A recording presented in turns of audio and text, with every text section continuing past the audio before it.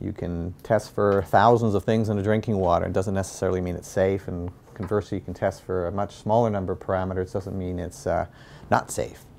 There's other aspects to ensuring safe drinking water. For example, maintenance of the systems that produce the water and treat the water and distribute the water are just as important as testing itself.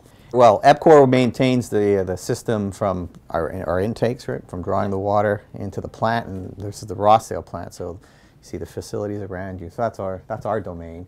We also maintain the drinking water pipes underneath the streets in the city, which provide water up to people's properties. And so another part of maintaining that sort of last mile, if you will, to the tap, because that's where we really worry about water quality, is at the tap where we ingest it. So it's also important for homeowners, business owners, building managers to maintain their plumbing systems as well, and to make sure they're up to code, make sure that any plumbing work is done by certified plumbers who know what they're doing, and to make sure that, you know, if they've been away from their home for a long time or been out of the building for a long time, run a little bit of water through your pipes and flush out the water that's been sitting in your pipes for a while. We can provide beautiful water coming out of the plant and great water in the distribution system, but water's not like wine. It doesn't get better as it ages.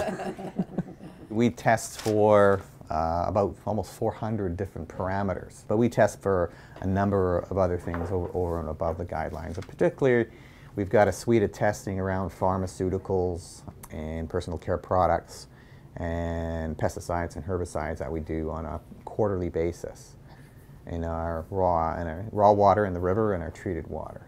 You know, one thing you need to look at is your raw water source. Where does your water come from? And it's the North Saskatchewan River, and there is the urban part of the river. There's the upstream of the urban part of the river. There's a few other smaller municipalities that discharge into the river. There's also quite a lot of agriculture and forestry and other activities. It's a busy river, and plus there's some natural things. So, you know, you want to tailor your testing program towards your source water.